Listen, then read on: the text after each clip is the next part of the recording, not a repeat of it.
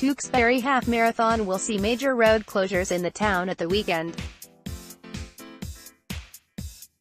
Tewkesbury Borough Council's advice to those planning to drive in the area on Sunday is to plan ahead.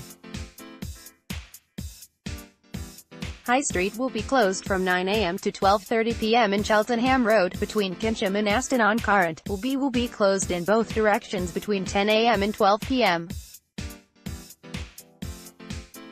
Runners will set off from the Gupshill on the Gloucester Road in Tewkesbury at 10 a.m. and will head towards the town before continuing up the Ashc Road.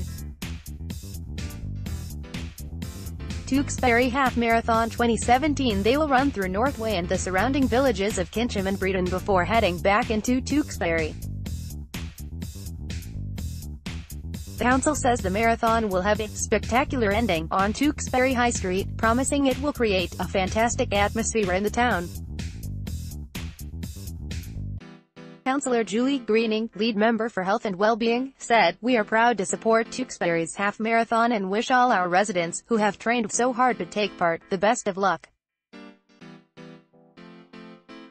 4 drunk losers went on £20,000 wrecking spree in Cheltenham betting shop. Even if you don't know anyone participating, why not pop into town to cheer the runners along, enjoy the atmosphere and stop off in one of the cafes or browse the local shops.